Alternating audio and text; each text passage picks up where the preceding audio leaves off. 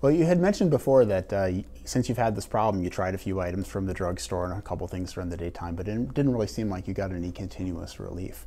Well, the problem with this condition is that a lot of people think that the sharpness that they feel in their heel is actually a spur or something causing the pain. And so they try to treat it with cushioning or padding or jelly, cheap jelly insoles.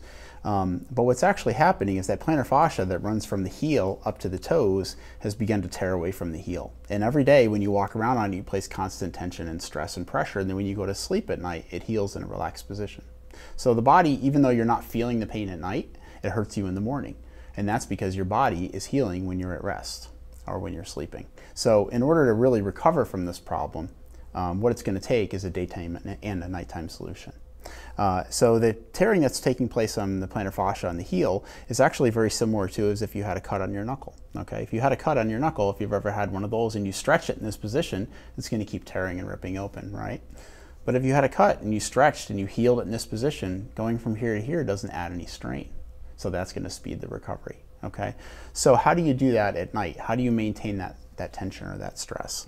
Well, doctors have prescribed a night splint, which keeps the foot in a straight position and actually flexes the foot back, and that stretches out the calf. But the real problem is what's happening on the bottom of the foot, and that's what we need to take care of. So why don't you go ahead and take your sock off here, and go ahead and take your foot and just cross it up here. And if you look at probably cross it over on your knee here, like that.